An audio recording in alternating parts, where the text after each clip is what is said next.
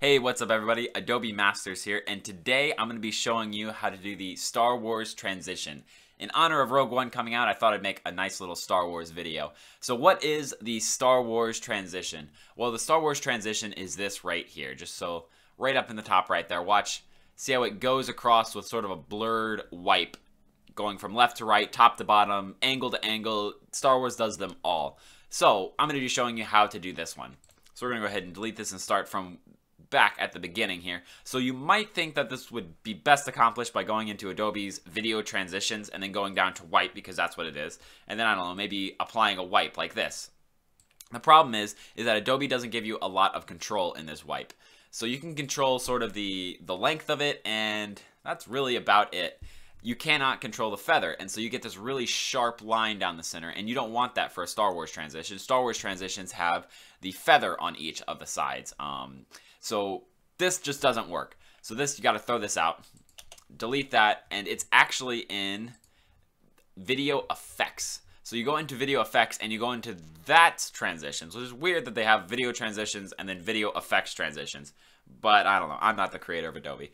So you go down to transition here, and then you take your footage. So the footage that it starts with will be on top. You take the footage that you want it to transition to, and you bring it down and sort of slide it under.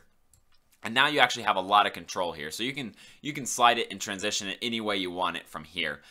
It's not going to do it for you, so you're actually going to have to create a couple keyframes, but it's a really, really easy process. So we're going to go down here and we're going to use linear wipe. We can also use radial wipe, and I'll show you that one right after this. Star Wars does that one as well. So drag linear wipe, throw it on right here, and now it's going to apply up in the top left up here. So what you want to do is you just want to hit this transition completion. So start at 0%, and that means nothing has happened. Move to the point where you want it to be completed and move it on up to 100%. And then, so now it looks exactly like that other one, but it has the key feature down here of feather. And feathering anywhere from, like, I don't know, maybe like 60 to 120 is kind of good for the Star Wars transition. So start there, and then as you can see, just like that, you've created yourself a Star Wars transition. If you want to make things a little bit faster, bring the keyframes together. If you want to move around your footage, you can do that. It gives you a lot more freedom than just applying that other effect. You can also choose the wipe angle. So, you know, going by 45-degree angles, you'll kind of get it just moving across the screen. So let's say we drop down to 45 here, and then now instead of going across, it's going to go from bottom left to top right. Instead of 90, we could go 135, and then it's going to go, yep, the other way like that. And yeah, you just work with the angles. You can get top to bottom, right to left, top left to bottom right, anything you want. You can go from here to here, like anything you want with this wipe angle here. So that's how you create basically most of the Star Wars transitions. Now, they do utilize one other one, and that is the radial wipe. So we're going to go ahead and we're going to delete this linear wipe off of it, and we're going to use the radial wipe. So we're going to drag radial wipe on there. And then, so what we're going to want to do is, if you see right now, so if we go into here, we go, transition completeness, move over to the point where we want it to transition, 100. And you'll see it's doing it at center. We don't want it to do it at center. Maybe we do. If you want that effect, that's great. So what it does is it's just done some math. It's taken whatever your footage is here, 1080 by 920, and it just cut everything in half. And so it found the exact center, and then it radial wipes across there. However, we want it to sort of start at one end and then move across like we've seen in Star Wars sometimes.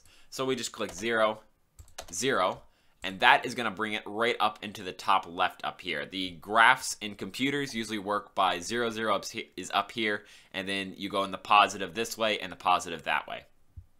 So now that we're at 0, 0, we can do the exact same thing, and you'll see that the transition is wiping across like a windshield wiper, and then just grab in your feather down here, and there we go. Now we have that simple little wipe effect.